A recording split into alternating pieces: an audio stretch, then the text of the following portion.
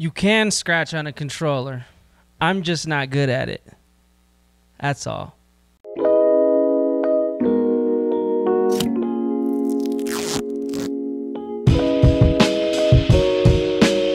Welcome back to another Music Gear Monday. I'm CRRLL. Everybody who's been tuning in on Twitch, I've been trying to get the live stream right. I appreciate you. Every Monday night at 7 p.m. Mountain Time, I'll be recapping Music Mondays that I premiere here and talking live with you guys about music gear and different topics. So join me, follow the Twitch. I'll put that link in the description below. It's another Music Gear Monday. Today feels good. We are talking about a piece of hardware, and not just a piece of hardware. We're talking about the concept of what this hardware represents. This Roland DJ 202 is a very entry-level controller, also a very fun tool to mess around and play with. It is compact, it is light, bus powered. You don't have to worry about plugging this guy in. You can use this as your main source of audio for your laptop, so you can watch videos and send the audio out from those videos, YouTube, whatever, to your main outputs. You have two RCA outputs in the back. You have a microphone input, so all of you people that want to, you know, DJ on a controller and stream and make it super easy, you could take this setup with your laptop out to the middle of nowhere and hook up your hotspot. Cool controller. This one actually comes in with a built-in drum machine, which is kind of cool. That's the Roland way. So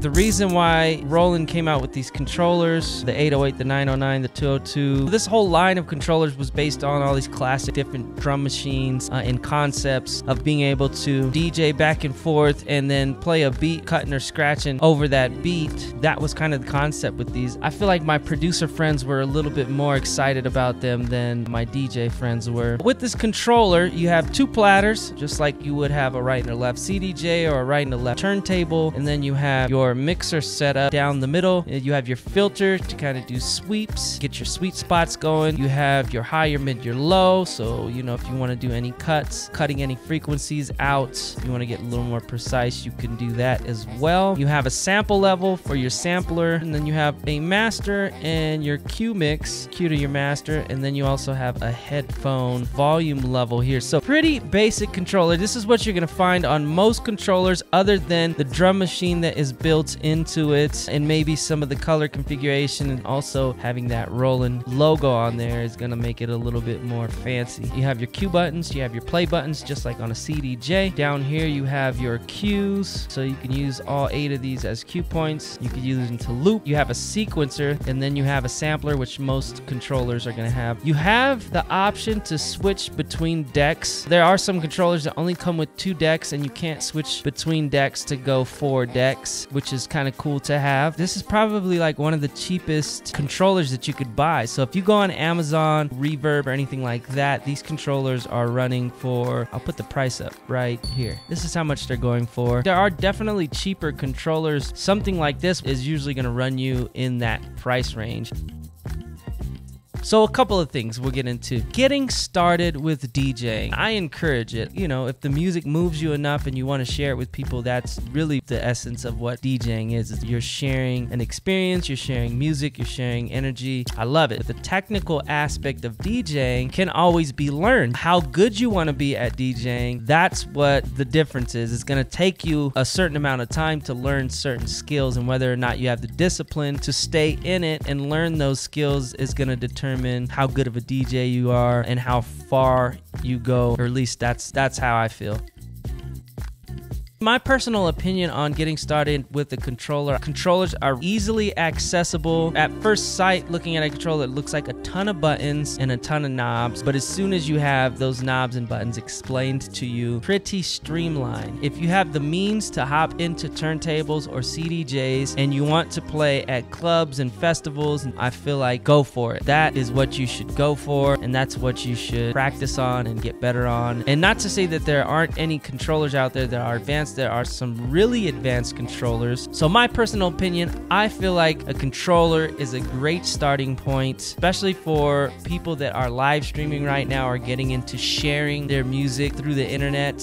Most of the controllers that are coming out now, you know, are so easy to manage with software and programs. It's gonna make it just easier. I keep saying easier. That is easier. It's easier So the downside of getting started on a controller would be the build quality of your controller. Controllers can sometimes be cheaply made, cheaply designed, feel cheap, not have robust buttons, knobs, or switches. When you're using a controller and you go from a controller to something like a DJ mixer, where it's a more robust, heavier piece of equipment, you actually have resistance in your crossfader. You know, just everything feels a little bit different on those mixers. It might make you a little uncomfortable. That is kind of the drawback of starting on a controller, but at the same time, you are just starting. So that's something that you would build your way into. That is something to think about when hopping in and looking at a DJ controller. All in all, I feel like if you can hop into a controller, this is the cheapest, quickest way to get into DJing. Buying a controller, downloading the software, dumping your library of music into that software, listening to your music, going back and forth and blending your music, listening to different genres or styles of music or the specific style of music that you want to DJ, and figuring out your beats, figuring out how to match and blend those things. These are the basics that you will have to learn to DJ, and you can do that on a controller. As far as scratching and turntablism, big mix blends and 4 CDJ mixing and all that stuff, that's stuff that you'll have to learn down the line, but it all starts somewhere. Anyway, that's gonna be it for Music Gear Monday. Make sure to join us on Clubhouse to keep the conversation alive. We're gonna be talking about how some of our DJ friends got their start, what kind of equipment they used, and what they think the best option would be for people just getting started. And until next time, that's Music Gear Monday. We'll see you again soon. Peace.